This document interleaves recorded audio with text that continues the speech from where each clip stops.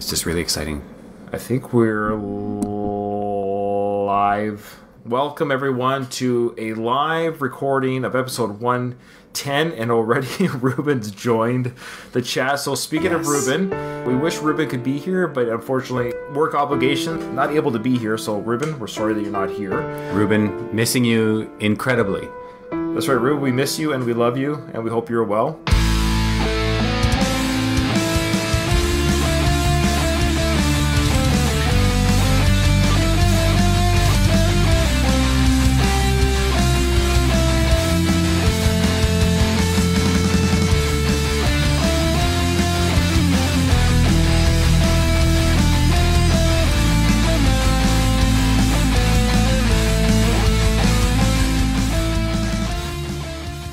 So how you doing, Andrew? So, as I believe, I'm doing fantastic. It's very exciting to be here. I miss Ruben, but I'm still very, very excited to be here. Very happy. Agreed. So, Ruben, we're sorry that you're not here. Ruben, missing you incredibly. Oh. Feedback. We love you. Just wait. There it is. What's going on? There it is. Okay. Okay, there we go. All right. Oh, headphone malfunction. We are not Joe Rogan. So we're really excited. We're going to continue right into where we left off with Rocky 5.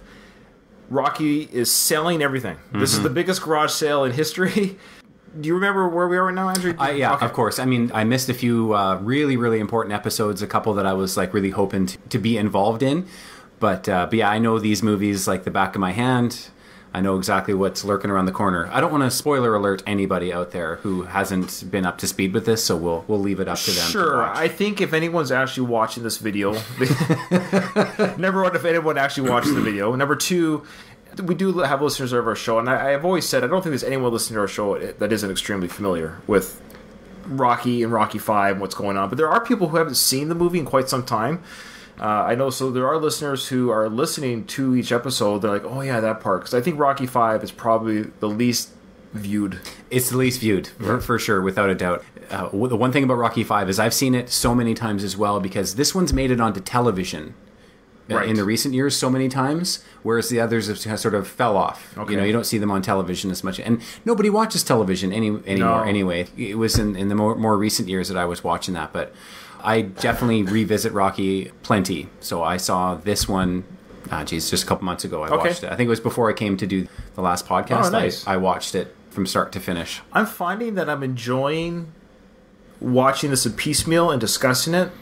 I'm enjoying the movie more than I thought I was going to. I think this season I was anticipating a lot of we've made jokes and had some fun with the naked French teacher and things like that. And those things are coming, but for the most part, I'm enjoying this film and then seeing the heart that it is. Because after reviewing parts 3 and 4 so much, and seeing just kind of how those are so crazy and they don't seem to be grounded in the same reality that 1 and 2 are. So 5, at the very least, puts us back to having Rocky Balboa as a film and the Creeds as a film. I saw Creed 2 last weekend. Oh, that was my first time. Tell your thoughts. It doesn't disappoint. And the thing that I thought was really cool about it is it's its own movie. Right.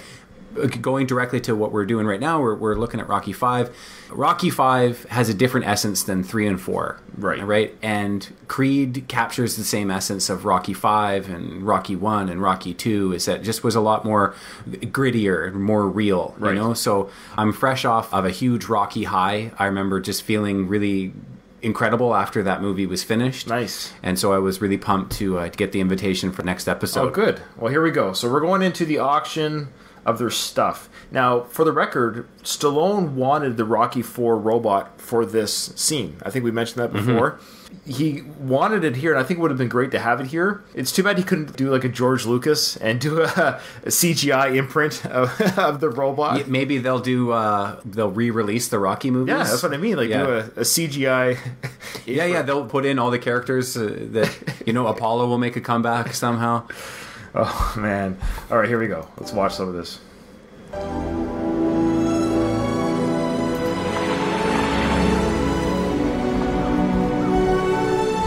we hear our next bid, please? Are you done? So. Sorry for my coughing. Really troublesome. I know. I've been had this lingering, and I do a lot of podcast talking, and I feel it gets aggravated when I'm talking, obviously. So I'm always like... So this is a really cool shot even here, having Rocky Jr. sitting on the motorcycle that we saw in Part 3. Mm-hmm. Remember, there's that montage at the beginning of Part 3 where Rocky is riding with Adrian down the street. No helmets. I love it. Just locks just flowing. He looked like a champion. Both aren't wearing helmets, and hair's flowing. Both Stallone and Talia Shire's long flowing hair. Yeah. Rocky Jr. is sitting on this bike that's just been sold. You see there, oops, I pointed with my finger. You see there the sold sign. This is where the Rocky robot would have been. And maybe this scene would have been the son with the robot, crying that his companion or his friend was leaving, because the robot was supposed to be a gift for Stallone's son, I think is what it was. No, it was for Paulie. No, but I mean in real life. Oh, okay, in real life. Sorry. Yeah, no, that's fine. Sorry. I think as far as the movie goes, though, like using the motorcycle was probably a little bit more legit. I think that motorcycle is great. Like in Rocky 3, it's like one of the characters of the movie, in my opinion. It's like really Rocky kind of. It's the Italian stallion motorcycle. Yeah, it's all the Rocky colors. Right. It got the stallion on the side. Mm-hmm. What I like too is we hear background of an auctioneer, so we're to assume, we don't see it, but we're to assume there's a crowd of people somewhere on the property going through and essentially taking things off the walls and buying them. A bunch of vultures, right? Yeah. You know what was really cool as well is like they've got the introspective Rocky movie, the original score, right, playing in the background, and it's the emotions in this scene are pretty heavy, right? Hey, shit. Bike's been sold. Hey, bike's been sold. Get off the bike. Come on.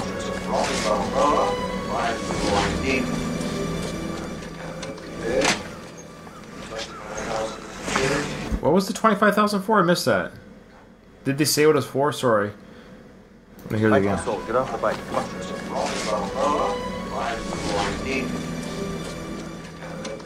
Oh, sorry. I gotta hear that again. The captions don't say, but he's talking. Get off the bike. Sorry.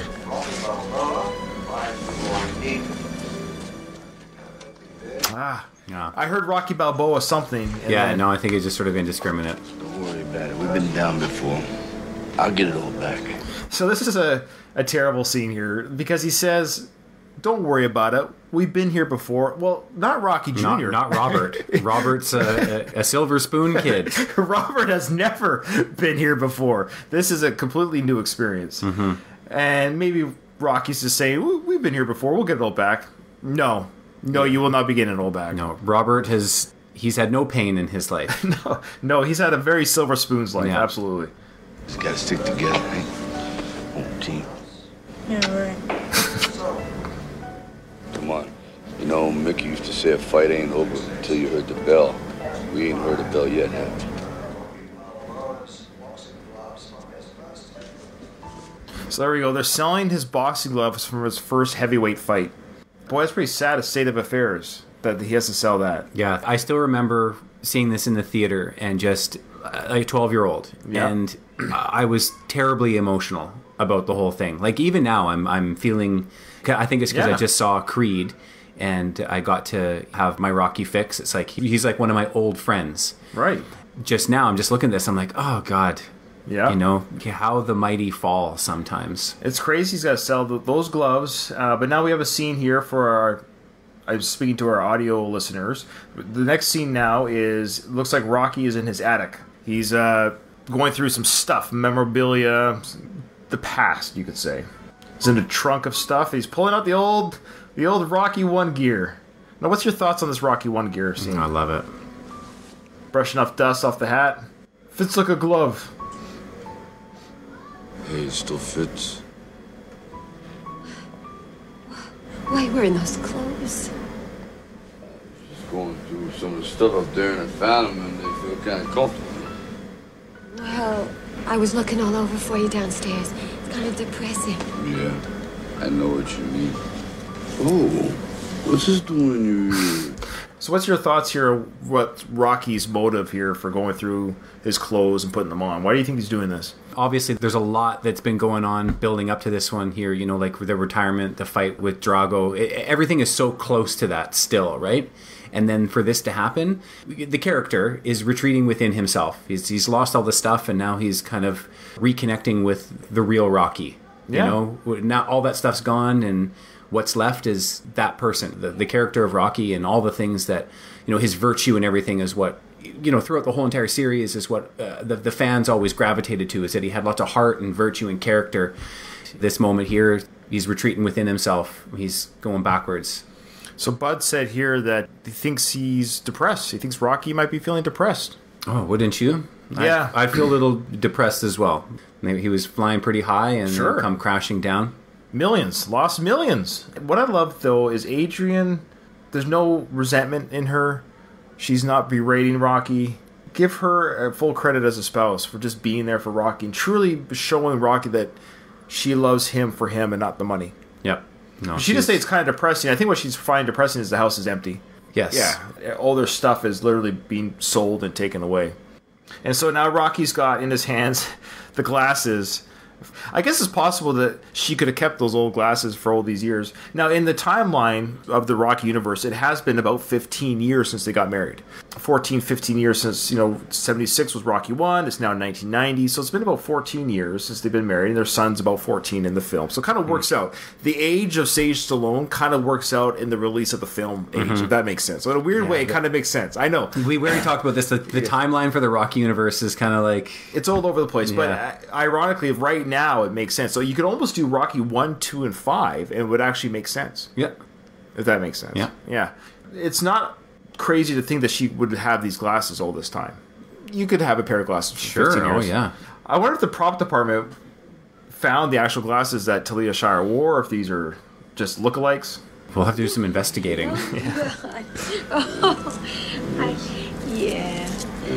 You... I remember when you took them off. That's right. First time I ever kissed you, remember? Adrian and I want to go out for a little bit, just take a little walk. So I don't feel better, but hey, could you talk to the kid? 'Cause he's really taking this hard. Okay. Where are you going? I thought I'd go to Andy's. So he wants to go get his drink on. He's going to go to Andy's. He's going to Andy's, get his drink on. Do you remember what the name of the other bar was in the original Rocky? I think it was called Lucky 7. You can Google that. You can be our Google guy. Ruben's not here, so you got to be the Google guy for Ruben. I'm ready to go here. So he's going to go get his drink on, regardless. So he gets a little bit, he's going to get a little bit hammered. Take the sting out of losing millions of dollars. Yeah, the Lucky 7 Tavern. Yeah, Lucky 7. So here's Andy's bar. It's full of graffiti and everything.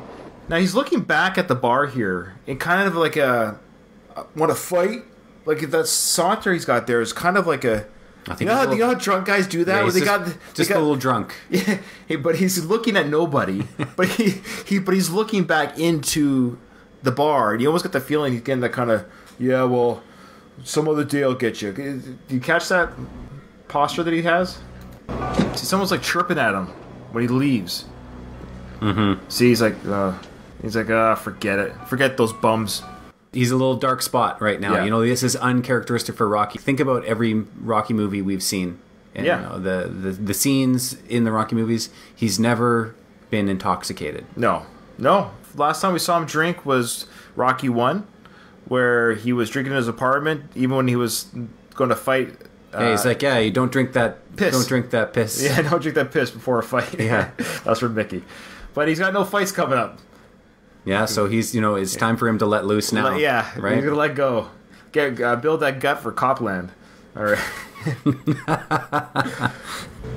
So now he's looking at the gym. Mighty Mix. Yo, how you doing, Mick? How you doing, Mick? That's a great shot there. Yeah, man. So this music that's playing in the background right now, it's the same music that they used for the coma scene. Yeah. Yeah. So Bill Conti, of course, is back for Rocky 5. So he's in Mick's gym. It's deserted, dilapidated, beer bottles. Some punching bags are still, lying around and hanging. I really like this 1-2 he pulls out. Yeah. He's intoxicated, just boom! Look at that. Yeah, it's awesome. Good call. No gloves, no nothing. Just steps in. I wouldn't want to be on the business end of that. No. So this gym is owned by Rocky Jr. Robert owns the gym. Yeah, it's in Robert's name. That's right. Mickey left it to Robert. That's right. Now I'm going to pause it before we get to this, but we'll just watch this part here. Okay, so we know what's coming up, and I'm going to play it all the way through because I don't want to talk over it. So when we hit play, I want it to play all the way through. I remember when I saw this in the theaters when I was 15, and I saw that Burgess Meredith as Mickey was coming. Mm-hmm. It was going to be in this film. Of course, I think I must have assumed at that age that, yes, it was going to be a flashback. Mm-hmm. It's not going to be a zombie Mickey, even though it's pretty close. Burgess Meredith here he looked pretty aged. So he had aged, obviously, since 1983 was his last appearance as Mickey. Mm-hmm. Now he's doing it again in 1990, so 7 years later.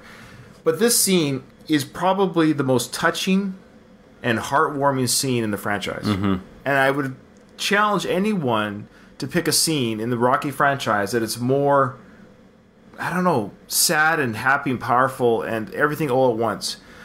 Sorry, where in the timeline is this happening? What's your thoughts? Because it's never officially expressed. We know it's before the Apollo fight, but which one? Super Fight 1 or Super Fight 2? Super Fight 2. Agreed. What's your reasoning for that? Super Fight 1 was a fluke. Even right. Mickey felt it was a fluke.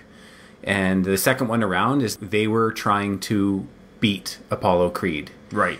It's the relationship between Rocky and Mickey. In number 2, they kind of solidified their bond together. After that, he always looked to Mickey as his dad, father figure. That's why this introspective scene is so poignant for the whole entire series. That time there, that was when those two guys were like, hey, we're together on this 100%.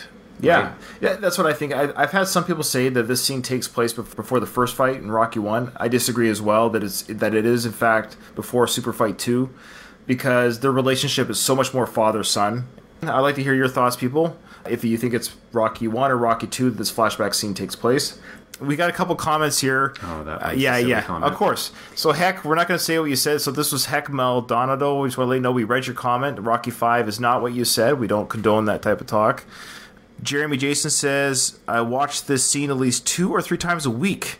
It helps keep me motivated. That's awesome. That's the kind of talk we like to hear. Jeremy Jason says, do it for Mick. Okay. So we're going to play the scene right now, and let's watch it together. We're not going to stop it. Slip the jab! That's right. That's it. Hey, I didn't hear no bell. Okay. All right, that's right. Slip the jab. That's it. Mentalize. See that bum in front of you. You see yourself doing right, and you do right. That's pretty. That's very pretty. Tight. Ah, come here, Rock. My God, you're ready, ain't you? That Apollo won't know what hit him. You're gonna roll over him like a bulldozer, an Italian bulldozer. You know, kid, I know how you feel about this fight that's coming up, because I was young once, too. And I tell you something. Well, if you wasn't here, I probably wouldn't be alive today. The fact that you're here and doing as well as you're doing gives me, what do you call it, motivation, huh? To stay alive. Because I think that people die sometimes when they don't want to live no more. Nature's smarter than people think. And nature is smarter than people think. Little by little, we lose our friends, we lose everything. We keep losing and losing till we say, you know, oh, what the hell am I living around here for? I got no reason to go on. But with you, kid, boy, I got a reason to go on. And I'm going to stay alive. And I will watch you make good. And I'll never leave you. And I'll never leave you until that happens. Because when I leave you, you'll not only know how to fight, you'll be able to take care of yourself outside the ring, too. Is that okay? It's okay. Okay. Now, I got a little gift for you. Oh, man. No, wait a minute now. Wait a minute. Look at this. See that? This is the favorite thing that I have on this earth. And Rocky Marciano gave me that. You know what it was? His cufflink. Huh? That's great. And now I'm giving it to you. And it's got to be like an angel on your shoulder. Mm-hmm. And if you ever get hurt and you feel that you're going down, this little angel is going to whisper in your ear. He's going to say, "Get up, you son of a bitch. Because Mickey loves you." Okay? Thanks, Mick. All right. I love you too. Go after him, kid. Go after him. You was the issue. There it is. What happened to his other couple? I don't know. He only gave me one. He gave it to some bum. So, a lot to talk about on that. It definitely takes place in the universe of Rocky 2. There's no way that conversation took place before their first fight. No way. Yeah. The relationship had grown more, obviously, as a father-son type relationship. Secondly, I love how he says, this little angel's going to whisper in your ear, "Get up!" Yes! It's not a whisper. He yells. I love that. I love that part. What's really cool about this flashback of Burgess Meredith, not just to the character, but Burgess Meredith was like a very talented actor with an insane resume. And for Stallone to have scored him for Rocky 1 was like nothing short of a coup to get someone like him, because he really brought validity to this whole series. Much like, what's his name, who was Obi-Wan. Alec Guinness. Right? It was great that he was able to come back and do that scene at that level. Yeah. Right? Just and put forth so much emotion. I don't know if most people haven't seen this enough times and are insane like I am, but you can see he's old in this one here. Sure. But Mickey was old in Rocky 1 and 2. Yeah. But he was kind of drooling a little bit there because he was so passionate about what he was talking about there. So it's just the power. I remember seeing this as a kid. I kind of sunk in my seat and I cried to myself. When I was a little guy. Well, just like Jeremy Jason there was saying, he watches this 2 or 3 times a week. Mm-hmm. I couldn't do that 2 or 3 times a week. That's too many crying. Yeah, too much crying. I talked to grown men who tear up and cry during this scene. There's no shame in that. It's so amazing because Rocky, of course, at this moment is the lowest part he's been. He's lost all of his finances, security for his family. He's in the gym where he got it all, and his father figure's gone. He's just feeling really, really, really down right now. That scene with Mickey saying, just, the angel will be on your shoulder, and this cufflink. Just what he says, Rocky Marciano gave me this, it's this cufflink, and now I'm giving it to you. That's music swell, and as he's holding it up, it's just like, oh. We see in Rocky 2, Apollo Creed is wearing a cufflink. Yeah, we have to we have to look into this a little more. But he says that Marciano gave it to him, and they gave it to some other bum. So if you really want to get deep into some Rocky trivia or speculation, we could argue that maybe Rocky Marciano gave it to Tony's camp, and then Tony gave it to Apollo, the same way Mickey gave it to Rocky. I could go on some theories that I have about the whole. That would take an entire episode. Okay. For me to elaborate. What's your Cliff Notes version of who the other bum is? I think it's Apollo, but Apollo's character is really based on Muhammad Ali. Right. Rocky Marciano had a little feud with Muhammad Ali back in the day. Oh, really? They crossed paths? It's not that they crossed paths. It's just that, they were from 2 different eras of boxing. Right. Cassius Clay at the time became Muhammad Ali, was very different and outspoken. And a lot of, white people did not appreciate a black person talking that way. No. And so he was really chastised a lot. And Rocky Marciano was Italian, and his community did not, I guess, support that kind of behavior, and so he caught a lot of flack.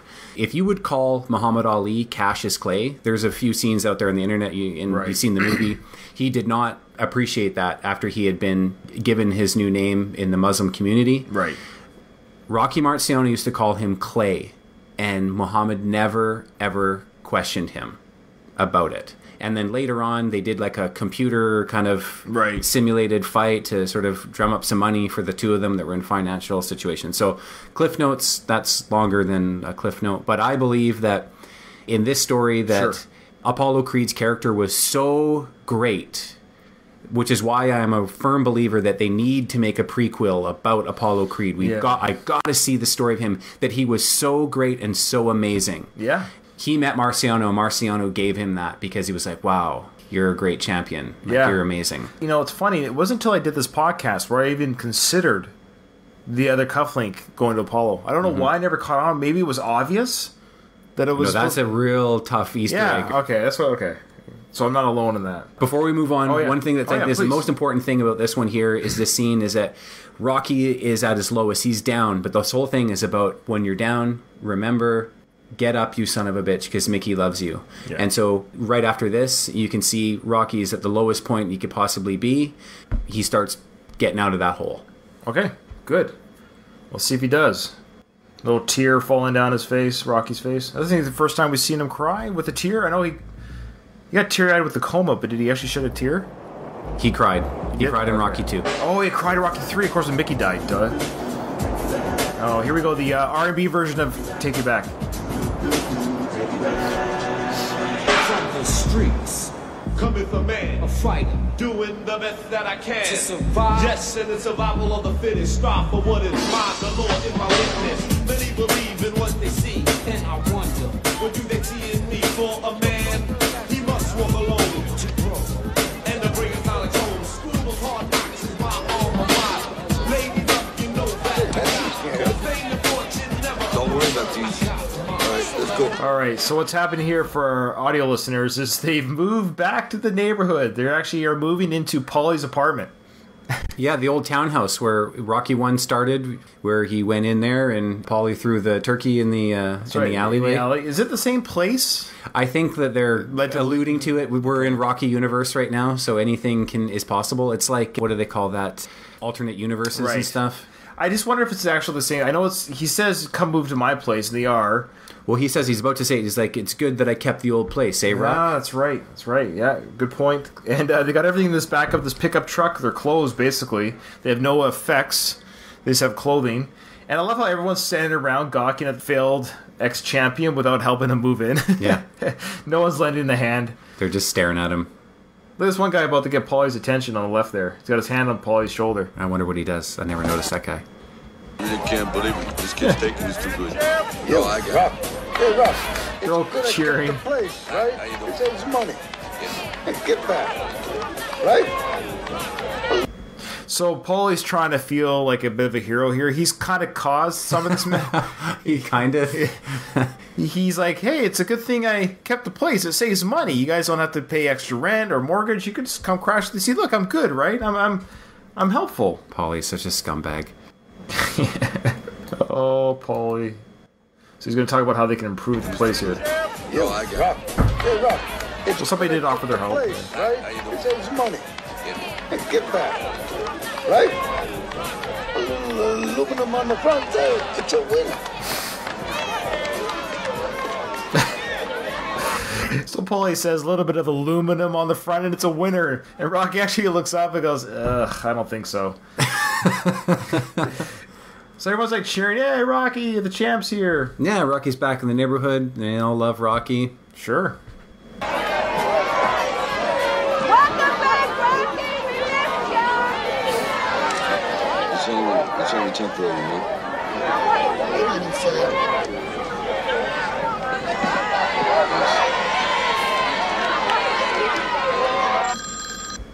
All right, I think we're going to stop it there for this. What time did we start recording, remember? I cannot remember. Oh, darn it. Okay, so I think this next scene's... actually, no, we'll end up with that after this phone call. Yeah, this one's a good scene. Yeah, okay. I think this is a good one to end it off on. So Rocky's been welcomed to the neighborhood by fans and neighbors, and he's saying thanks, and then he turns to Adrian and says, "This is temporary, honey. Don't worry, we're not going to be here forever." Again, I love his enthusiasm, his optimism. We'll see how long that lasts for. Does Adrian die in this neighborhood? I think he does. I mean, I think so. Like when we're in Rocky Balboa, it's basically the same place, right? And it's a different place, and it's a different place in Creed, but it's the same place in the Rocky universe. Right. You know what I mean? Right. And if it is a different place, they never left the neighborhood. They went back to the neighborhood, and that's where the Stallones stay. Rocky Balboa, he still kind of mows around the neighborhood. He's got his diner and everything, but it's still kind of not the best part of Philly. Yeah, it's the neighborhood. He's in the neighborhood. So Adrian's in a room, and there's a rotary phone. For you kids who don't know, this is what a rotary phone looks like. That's a telephone. Yeah. There's nothing it does except for you can talk to a person. That's it. You can dial out, and you might have call waiting if you... these ones... You could have couldn't. Call... Yeah, because you hang up, and then you lift it up, the person on the other end. You could on that one? Yeah. Really?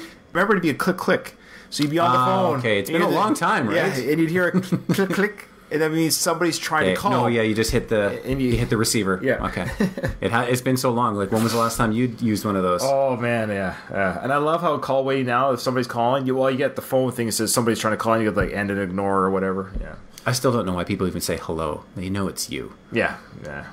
So the phone's ringing. Adrian's in her room, and let's find out who's calling Adrian this time of the night. Hello? Mrs. Balboa, George Washington. Yes? Mrs. Balboa, can you hear it? Listen close. You must be able to hear it. Hear what? The sound of the parade going by, of opportunity knocking. I mean, what's it going to take to get you people to realize and giving you a chance to pull yourselves together again? I mean, handle your husband's career and the money will pour in. You can start living like human beings again. Listen, Mr. Duke, we're living like human beings. You ought to try it sometime. Leave my husband alone. He's not wrong. So George Washington Duke knows, obviously, the situation that Rocky and his family are in. He knows what he can provide for them, and he offers them a way out. I mean, he knows if Adrian wasn't there, he could get Rocky to fight again. Yeah. I love his character. George Washington Duke is a great antagonist. I think he's highly underrated in the franchise. I think it's partly because he falls into the Rocky V umbrella of nobody liking this film, or very few people. When there's a lot to like in this film, I think him, as an actor and character, he's a lot of fun to watch. It's really good. Apollo's a great character. Mickey was a really great character, and some of the things that fundamentally made them awesome was the inspiration for them, right? And of course, George Washington Duke's inspiration is Don King. Yes. Right? And then he just played it his own way really, really well. It was cool when you had that interview. He really did explain it, and he said, no, 100% that was the thing, but yeah. I did my Don King. Like, right. I was the Don King. So he was a really great character. I really like the dynamics in this movie. Like, everyone gives it so much flack. Right? I have no feelings about it that are different from any of the others. I just feel it's like such a great addition to the saga, right? And then you go into the next and then to the next. That's fantastic. Great. Awesome. So we'll stop there. So Andrew, thank you for coming on today's show. You're so welcome. Thank you for having me. It's a great time. I love it. And spoiler alert, we're going to do another recording. If you want to stick around and watch the next one, we're going to do episode 111. Andrew will be our guest host again, and we'll discuss further adventures of Rocky and the gang and how they're doing back in Philly. They definitely have taken it back. All right. Thanks for watching, everybody. Ding, ding.